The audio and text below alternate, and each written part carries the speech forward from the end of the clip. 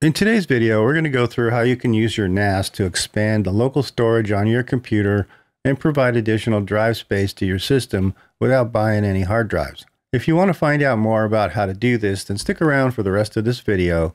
And if you haven't yet subscribed, please hit that subscribe button. And of course, if you find this useful, give it a like as it helps support the channel.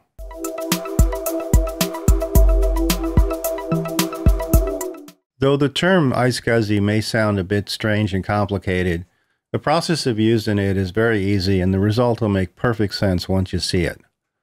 Before we begin, let's quickly define what iSCSI is and why it's different than using a map drive on your NAS. If you're like most NAS owners, including me, you have multiple shares that are used by one or more people in the household. The advantage of a network share is that multiple people can access it at the same time. You can add permissions, and you can usually access most, if not all, of the available storage. In addition, it's pretty easy to set up and easy to make modifications. There are, however, two major drawbacks. The first being speed, especially on small files. And the second is that applications that you might want to install on your computer typically only install to a local storage device, or at a minimum work better when they're installed on a local storage. This is where iSCSI comes in.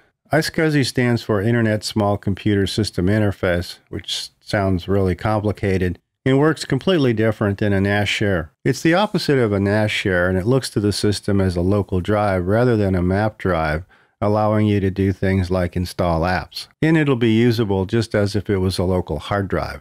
And for the most part, it'll be dedicated to that system. Since it does block level disk writes, smaller files can truly benefit from the speed of direct writes. Though you may have never heard of it, iSCSI has been around for many years and was ratified back in 2005. Currently, it's supported by almost everything, including QNAP, Synology, Windows Server, Linux, and Windows. So that this makes a bit more sense, let's walk through a simple setup using my QNAP and a Windows client and answer the question, why do I even need to do this? First, let's go ahead and launch the iSCSI application, and you're going to be prompted that the services are not running and asked if you want to start them. So go ahead and say yes to that. Next, you'll be asked to launch the quick configuration wizard, and I suggest doing that for the first time. So go ahead and click OK. After that, you'll be looking at the introduction page. So go ahead and hit next. In the next screen, you're going to be asked to create a name and an alias. They can be the same, and it's really up to you how you want to name them. You can leave the default, allowing the clustered access.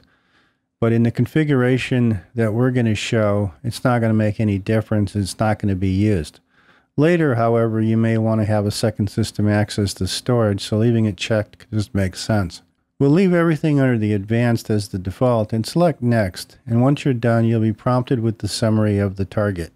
Next, select apply. And on this screen, you have to select the storage pool that you want to use and keep the default section of the thick storage. In my example, I'm going to use storage pool 2, which is an array of SSDs that I have, but it will work the same on hard drives, so whatever you're going to plan on using. You kind of have to note the free storage space, though, on the pool, because if you don't have enough, you'll have to resize the thick volumes in order to provide space for this. Later in this video, I'll show you how to resize your current partition to provide more space. Click Next on this screen where you're going to allocate storage and create this new chunk of storage. Type the size that you want, being mindful to the space that you have on the pool. And know that in the future, you can make this larger at any time, but you can't make it smaller. So I would start small and increase it as you need it. Click Next for the summary and then click Finish. The next screen will show you the drive getting ready, and when you go back to the Storage tab, I can now see that I have a new block-based thick storage LUN. Depending on your settings, you may get a warning that you've exceeded the threshold, so you may have to adjust your setting or disable the warnings. I'll cover at the end of this video how to change that and how to make adjustments to these settings. When everything is done, your iSCSI will look something like this, showing the name and the capacity and the status. That's it for the NAS, so now we have to jump over to our Windows or Mac system. I'm going to go ahead and use a Windows client, but you can do the same thing on a Mac. We now have to get our client system to attach to the target so that we can add it as a local drive to our machine. To do this, click on the Windows button and start typing iSCSI Initiator. The app should come up, and go ahead and click on it. And again, you'll be notified that the service isn't running and asked if you want to start it and have it start every time the computer starts. So go ahead and say yes, and then you'll be taken to the properties screen. There's a lot of information on this screen, and many of these options will not be used for us right now. For what we're doing, we only need a couple of things. Next to the target, all we really need is the IP address of your NAS. If you're not sure what that is, you may have to launch QFinder to look that up. After typing in the IP address, just hit Quick Connect, and you should now see the summary screen that you've connected. And that's about all you have to do in this part. Lastly, we need to assign this local drive. So right-click on the Start button and select Disk Management. And as soon as it comes up, you'll be prompted to initialize a new drive since it already detected it as a new drive. Click OK, and you'll see the unallocated space that matches the size of the iSCSI target that we created. Right-click on it, create a new simple volume, give it the drive letter that you want, and fill out the file system and volume label that you want, and hit Finish. If all went well, you should now see a new physical drive in your system that only you have access to. Remember, this is no longer treated as a NAS share, but rather a physical drive in this particular system. And so you'll be able to install apps, run games, do whatever it is that you normally do on a local drive. So let's do a quick test to see how this thing performs. The NAS unit I'm using has a storage pool of SATA SSDs, so the expectation that I would like to get is the comparable speed and performance to running an SSD on a local system.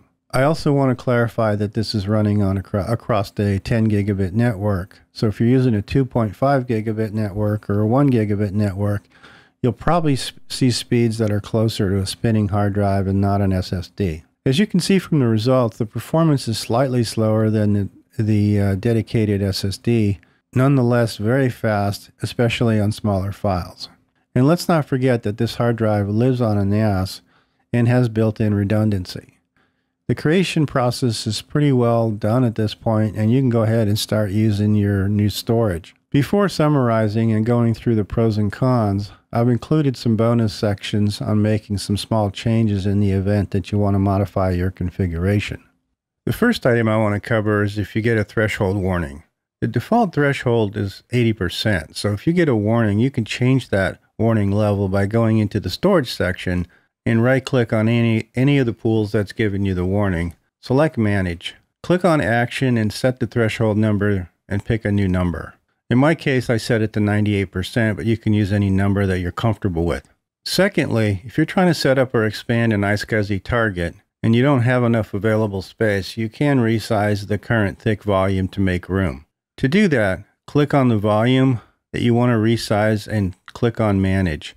Then click on Resize Volume and set the new size. Remember that you're making room for the iSCSI target, so you have to reduce the volume size.